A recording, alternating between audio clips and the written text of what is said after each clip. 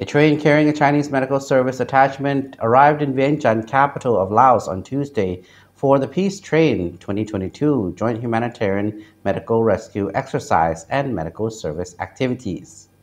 The medical train departed from the Mohan station in southwest China's Yunnan province on Tuesday morning and entered Laos through the Friendship Tunnel, marking the first time for a medical train to cross the border between the two countries since the China-Laos Railway was put into service.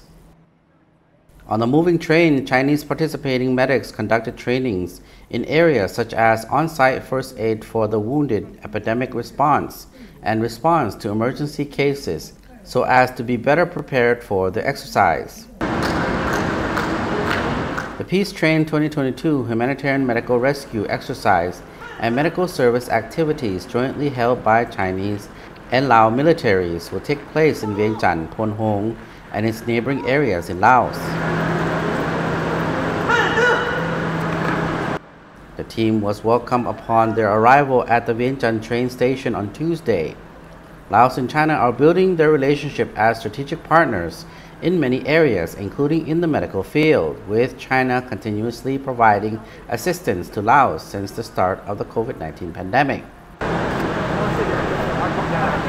The Peace Train 2022 Joint Emergency and Rescue Exercise will take place from July 25th to 29th in Vientiane and Vientiane Province, with 149 Chinese Army medics working alongside their Lao counterparts.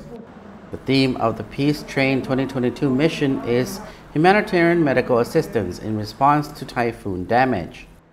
This event aims to facilitate the sharing of medical services experience between the two militaries, improve their abilities to carry out coordinated medical service operations, and make emergency response and contribute to the building of a global community of health for all.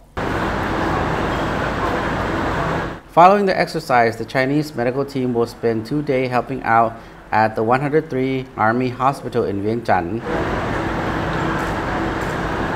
This is the fourth time that the Chinese People's Liberation Army has provided a medical team of this nature to assist Laos.